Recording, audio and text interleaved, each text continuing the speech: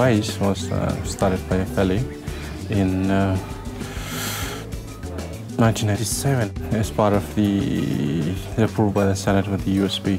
It's a creative space. It's a creative space for everywhere, for dancing, music, and the art. When I was appointed to come here, I had already had some ideas. My background is in anthropology. I'm a trained anthropologist, so very, very much interested in our cultures and especially creativity. The idea is to create a space that is specific, that is ours, within the global system, a place where people can come and relax. It's a welcoming place, a place that is conducive for creativity, for cultural creativity. This place, I think everybody likes it. When you set a set of rules and you let everybody be, open, and it brings everybody together. The design of the place that the Pele was designing, it is sort of like, if you look from that way, from the Pure, it's sort of like a wave. It should be, it's like a waves, and the other side, sort of the wave breaks, if you can see that. And it's open so that people can just look and come, so that you sort of close it up and people won't just walk past it. It is the reason why it's open, so that people can just come and inquire, and if they want to join, they join. It's all about transparency. Come and have a look at our stuff. You can stand even from the road and look at our...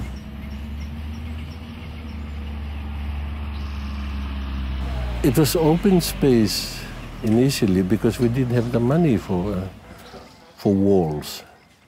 And when people liked the open space, and then and then it occurred to me that this is the Pacific kind of space. The Oceania Centre functions like I'd say it functions like a typical Pacific village, where everybody is linked to each other, the communal system. For instance, where I come from, you have someone who composes music and dance for the community. You have someone who is in charge of security. Someone who's in charge of who lets everybody know when to plant and when not to plant. You have all those things, and it's a similar thing with the Oceania Centre, where everybody is linked together. Also, you see, in the Pacific, there is very little privacy. There's very little privacy.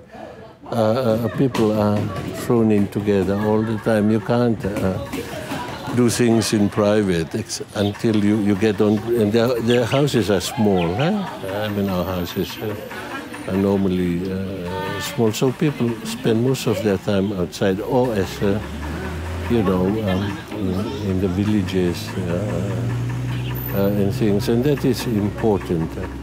Another important thing is that when we develop the space, we also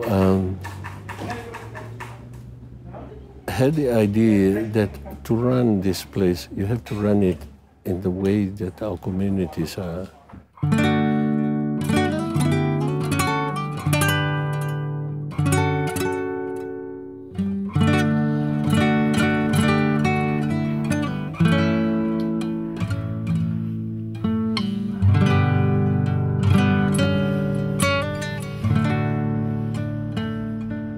We still have to, to swim in the global world. But there's an area, there's a space that is ours. We must create a space that are ours. Space is for me is not just a place. It's more than that. It includes the land, the sea, the sky. In my culture, it includes those who have gone before me. My line. Space, as we understand it, is the physical space and the intellectual space or the spiritual space. When I say space, what I mean is it gives me the opportunity to put out what is in me, what I believe that I have come up from. In that sense, in the mental or intellectual space, is that everything is open. Pacific Island life has always been open. It's always been free to give ideas and free to share things. Nothing's ever held, or else they die. For me, it's not just a space, a place, an area where you can go. And I think that is one thing that the Oceania Centre provides. Now, in the physical sense, when we're talking about integration here at the Oceania Centre, there is dance, there is music, there is sculpture, and there is painting. These are the four main areas of the Oceania Centre. For instance, my musicians are all painters, and some of them are dancers as well. The painters are dancers, musicians as well, and the dancers, some of them have done paintings, and are also dancers, and some of them are musicians as well. So it's the whole place is linked up.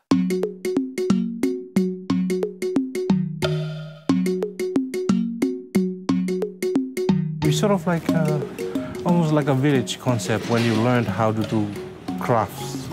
You sort of watch and you ask a little bit, and then you watch other people doing it, but you teach them, sort of guide them in techniques, but the creativity is left to each individual person to be creative, because everybody is more like come from different areas, different background. They have their own stories. They can express themselves in that way. I come from Fulang Island in the Lau group. My island, the island of Fulang is well known for, they are the best carvers in Fiji. Most of the people of Fulang are doing carving in Suva and also in the western side, in Nandin, Lautoka, and all the resorts in the Mamanuda group and all. Those are the people from Fulang. This one is a traditional one. The title of this one is Turangani Koro. Turangani Koro is the head of the village. So he's blowing the corn shells, calling people to come to work or for a meeting. That's what he's doing, is blowing the corn shells. But nowadays, the young generation are trying to break away from the traditional, like canoes and bowls. Like what I am doing here at the Oceania Centre, I'm trying to do some contemporary art and breaking away from the traditional. This particular painting, I'm paying tribute to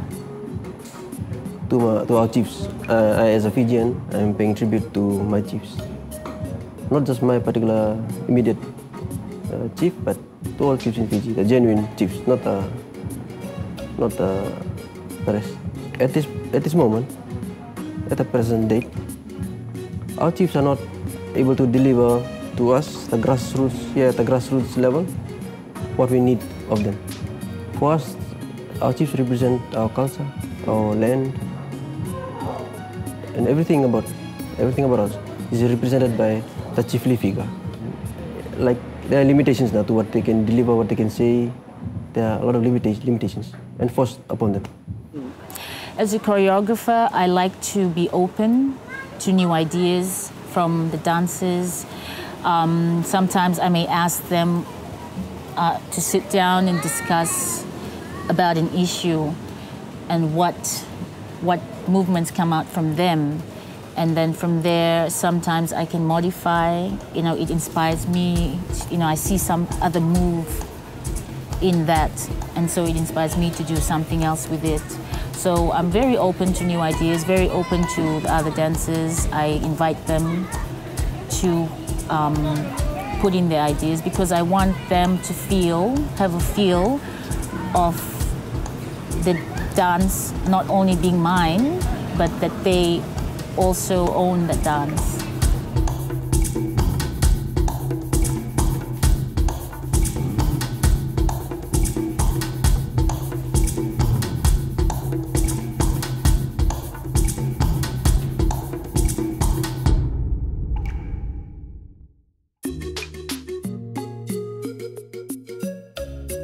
A lot of my designs is what I'm living through right now. For that one, the twisted scepter, it's, I feel for my people. I feel for my culture, my land, because the situation is going on now. Yeah. It's twisted. The political situation is going on now is twisting because that war club is a symbol of chiefly power and dignity.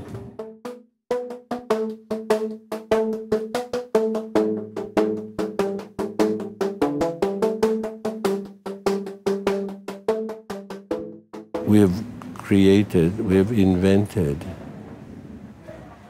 a new instrument, a new musical instrument. And people don't realize how important it is. Carving has invented, and we've introduced to the world a completely new musical instrument.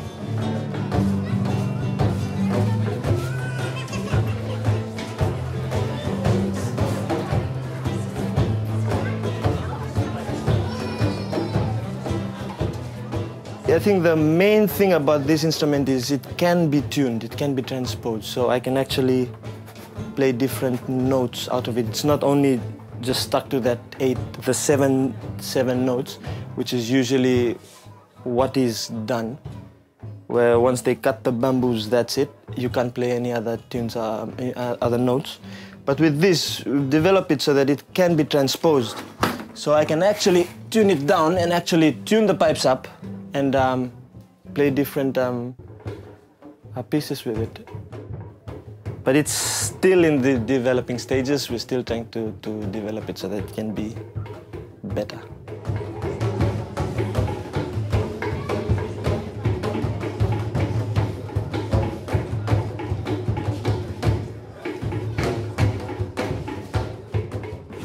There's one production called Nafanua, and it's talking about the central theme there is the environment. In that production, we had the sculptor who built the set. The huge backdrop that was used for that production was done by the painters.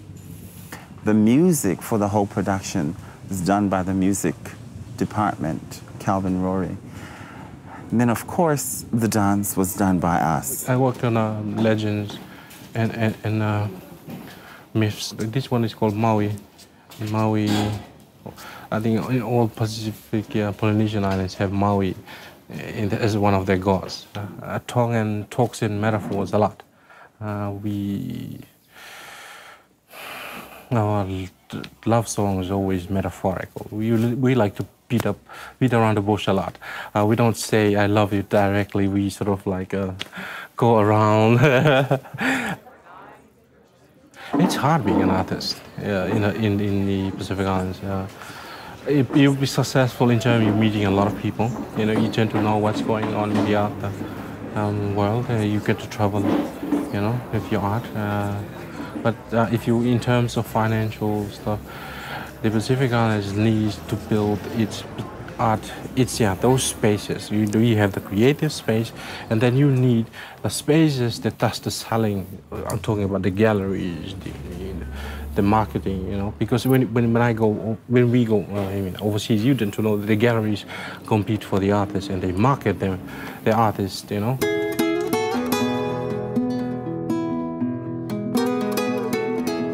We need to develop, to express ourselves within our, in our contemporary situation, our ideas to be rooted in our histories and in our traditions, not to recreate them, but to use these things as for inspirations. Now, to do that, you have to have the right space for it. From there, you create something else in the unknown, something else in the future that we don't know about. But we are drawing from inspirations from the past to create who we are and make sense of what we are in this environment.